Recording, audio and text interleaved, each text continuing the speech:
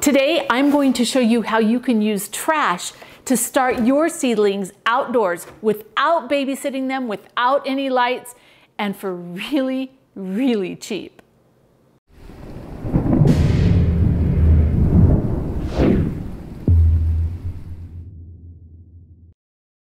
Hey Provident Preppers, let me show you what I have going on here.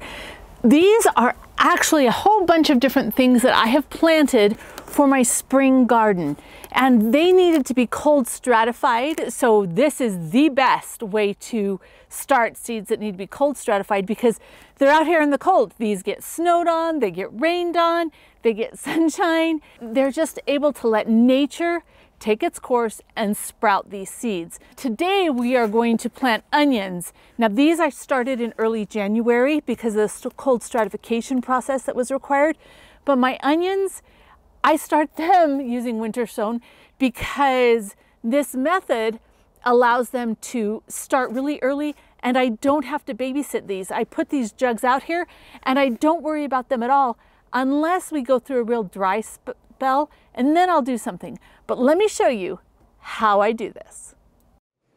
Now with the winter sown method, you need any kind of transparent container that you can cut and hinge it. Other containers will work. I have seen where people have taken clear totes and done this in clear totes. You've got to make sure that you have ventilation. So you'll notice that none of the lids are on here. If you were to put the lid on here, it would fry the plant.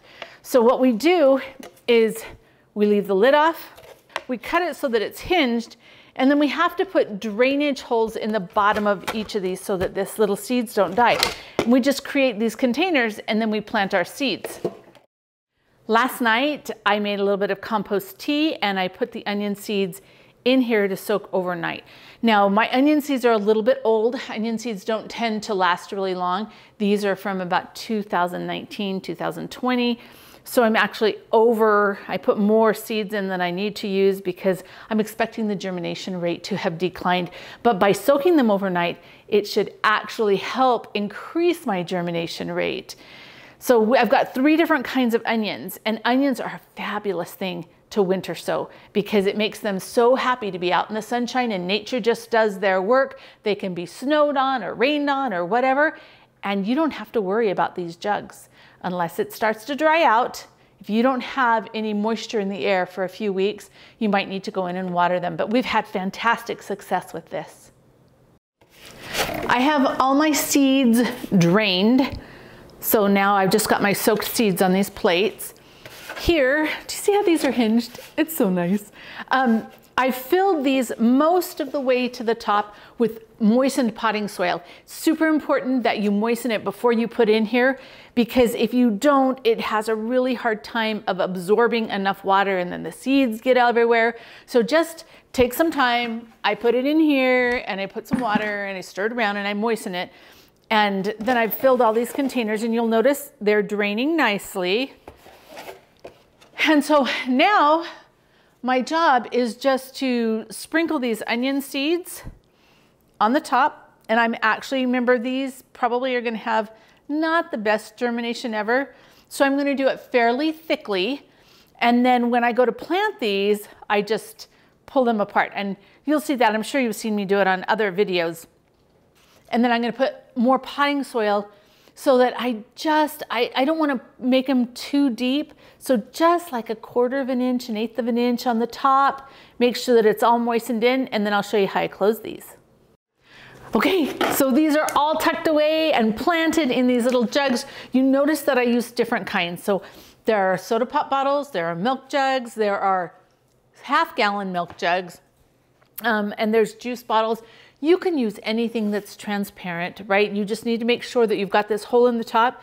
Now, one of the problems that I've had in the past when I label them with a permanent marker is the sun tends to fade it. So what I've done this time for an experiment is I just put clear tape over the top, and I'm hoping that might help it so that the weather doesn't make it all disappear. These are gonna go on the south side of my house. We have a problem with our dog. She loves to take these and tear them apart. So we put them in an area where she's not allowed. right there against that south-facing wall. It's a little bit warmer, which helps more with germination.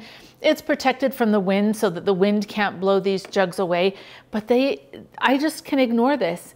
And probably in about 6 weeks, I'm gonna go out there and open this up, and I'm gonna have all kinds of wonderful green plants. Now, as soon as I've done that, what I'll do is I'll wanna actually harden them off. So I'll just unhinge this and let it have more air and more breeze. Finally, and I might even cut the whole top off depending on what the weather is like and let them hang out there for a little while before I plant them in the garden. And this is a great way to start onions. It's so economical because onion seeds are a lot less expensive than the bulbs. And I personally think that they perform better. And if you go to the nursery and buy them, then you're paying somebody else to do this work when it didn't take me that long. And it's gonna be amazing. You just watch and see how wonderfully successful it is. So for the question of the day today, how's your early spring planting going? And what are you doing to make sure that you have plenty of food to eat this summer? Comment below, and thanks for being part of the solution.